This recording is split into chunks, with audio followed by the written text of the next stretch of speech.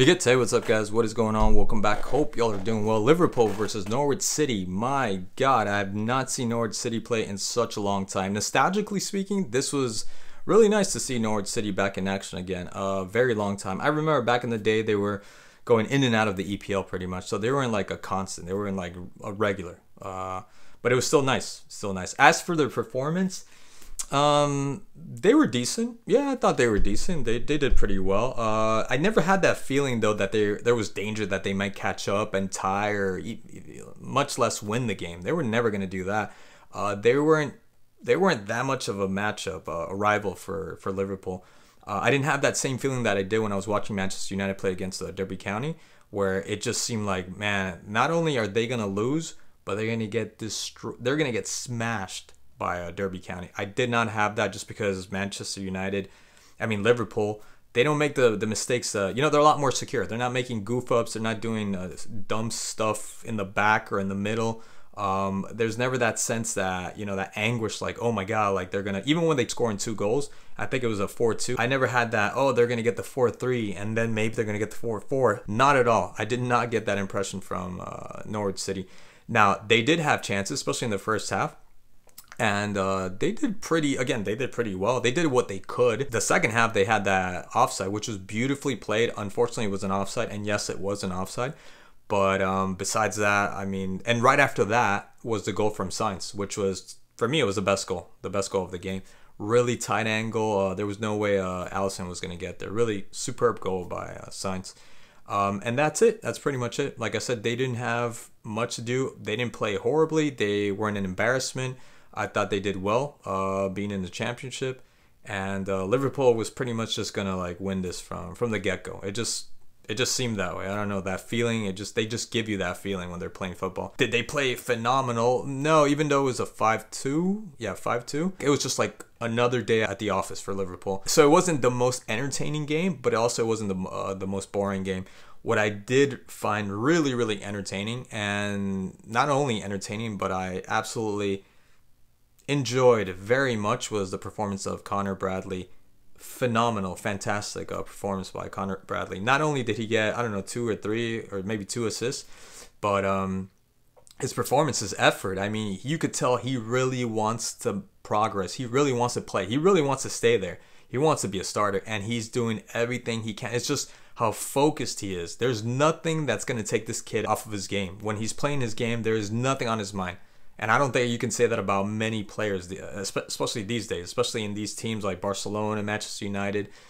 It seems like they got other stuff on their mind, or they're feeling the pressure. You don't see that from Connor Bradley. He's not feeling anything. He's just feeling like he wants to make an effort, like he wants to stand out. He wants to impress. He cares. He cares a lot about where he's at, and he really wants to do the best he can for his team. And he loves this club.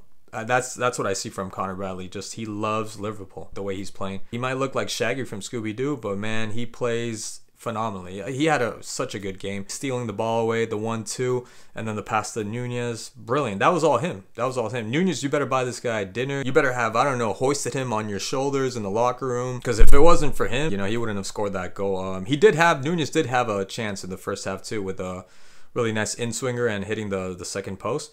But Connor Bradley, man, like, he could do no wrong. I think he got dispossessed, or he lost the ball maybe once in the first half. But after that, every touch was just magnificent. It was just on point. Everything he did, it was on point. And again, the effort. I want him to stay. I know that Alexander-Arnold, he's coming back. This other guy, I always want to call him Robertson, is back.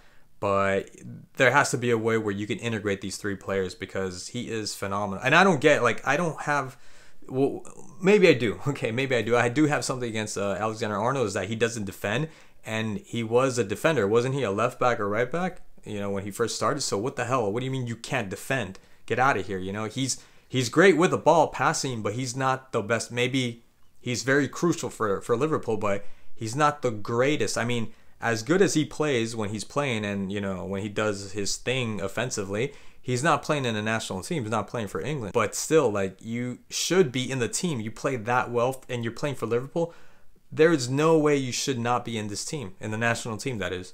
So it really bugs me that he's staying, and you got someone like Connor Bradley that's just like killing himself. And not only is he not making the effort, but it's working out. And I want him to grow. I want him to keep getting better. He's gonna get better if he gets more playing time. I don't want this kid to go on loan. Don't do that. I don't think that's gonna happen. But please, please give this man, give this kid a chance to play, to show himself, because he's gonna get better. I just hope it's to the point where you just can't deny, and you have to start him every match where he wants to make that position his own, and they help him get that. They help him achieve that. So phenomenal performance by him. It was really good to see Soboslai. It was really good to see again Trent Alexander-Arnold coming back, Robertson, Diaz. In the end, Diaz with the little like skill move, the control, and then passing it to Gravenberg. Really nice to see Gravenberg get his goal, because I know it's been kind of frustrating for him. Soboslai also, it was really nice to see him. What's his name? Van Dijk getting his goal as well. Jota, even though it was a mistake by Gibson, but really, really good with the volley. And you could tell he was feeling himself. He was so confident after that volley that he scored, that he was trying to do that again. He was trying to repeat that in subsequent plays, but it wasn't panning out. He was sending it over the crossbar. But yeah, very simple, very easy game, I think, for Liverpool. I don't think there was much to it. But really nice to see again Connor Bradley. Oh, and the other young kid, McConnell with the pass to Curtis Jones, elite pass. I mean, the caliber of that pass was amazing. I hope he didn't get injured. I don't know what happened towards the end. He's another one that deserves the accolades, because he played a really good game. McConnell played a really good game. And that's it. That's pretty much it for this game. Klopp leaving. Yeah, I know it sucks. It sucks. He's done so much for this club, but such is life. Such is life. Anyways, guys, thank you so much for watching as always, and I'll catch you guys in the next video. Cheers.